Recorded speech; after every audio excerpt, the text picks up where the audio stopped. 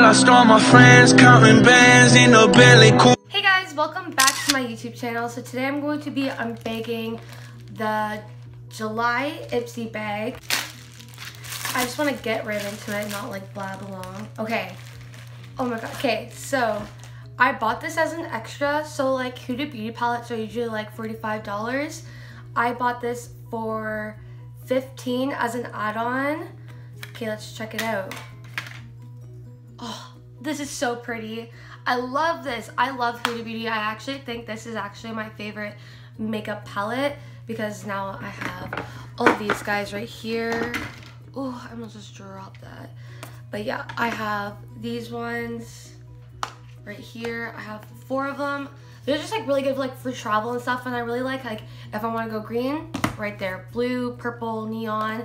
And now I have more of like a natural kind of palette from them. So if I were to like travel, this would just be like, I probably would end up taking this one as like an everyday kind of look. So these are so pretty. I love that. Just want to give you guys a better look of the colors because they're so gorgeous, like absolutely beautiful. All right, now let's get into the bag. Oh wait, there's something else in here.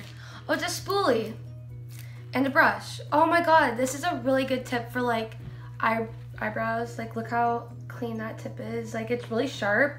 I'm using like a little baby one right here. I'll show you. This is the one I'm using right now, and do you see how it's like kind of puffed out? Because I've just been using it for such a long time, and this tip, I don't know if you can like really see my camera shit, but it's really nice, and it comes with a spoolie at the end, so this is really cute. I actually really like this. Now for the products inside the bag. This is such a cute bag. Like this is probably one of my favorites. This is so cute, like tropical. Oh, I love this. This is so pretty. So this is the thing that has what everything is inside. And then, let's see, this is from Glam Glow. What is it? Illuminating moisturizer. That is so cute. Glam Glow is such a good brand. Like, bitch, let's see. Okay, girl, okay, girl. Oh my god. That smells like really fucking good. Like, it reminds me of like a tanning salon. We also have why is this so good? Smashbox lipstick. It is kind of like crust. Do you guys see that? Obviously you see that, whatever is going on.